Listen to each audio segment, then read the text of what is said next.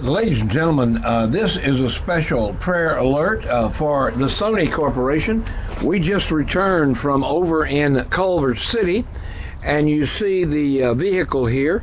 This is the vehicle we were in over in Culver City, there in the Hollywood, Los Angeles area, as the Hollywood Prayer Tour and the National Prayer Embassy.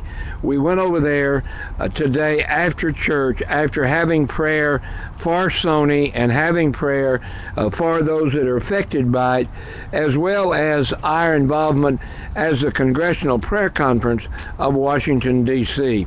And we went over there today to be the Hollywood Prayer Tour as a part of the Congressional Prayer Conference of Washington, D.C., as well as the National Prayer Embassy. We cooperate, we work together, and we were there in force.